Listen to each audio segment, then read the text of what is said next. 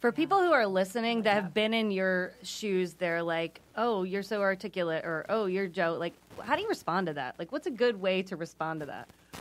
Me, you want to know what I actually... Yeah. Smile. Yeah. I mean, there is no, I think, any response.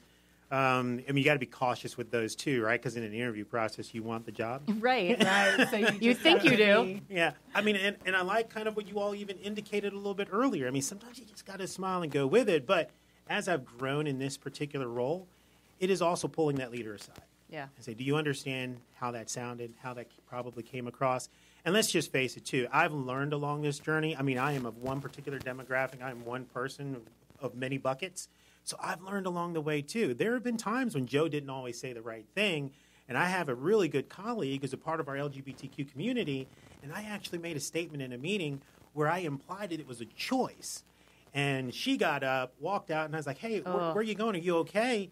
And she says, yeah, I'm fine. I'll be right back. But I just want to let you know something. It's not a choice. And she walked out the room. Now, this was said in front of 16 of my colleagues, 3 of whom were VPs.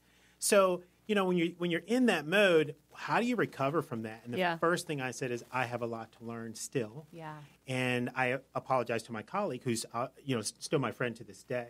So I think one of those things is forgive yourself, keep moving, keep going. You're not going to get it all right, but at the same time, acknowledge what your tendencies are, what your biases are. And I think that's the other thing. We really don't understand who we are. And if you don't get that part, that we have this tendency to be biased in one way or another, regardless of where you're from, then I think you're at a learning curve.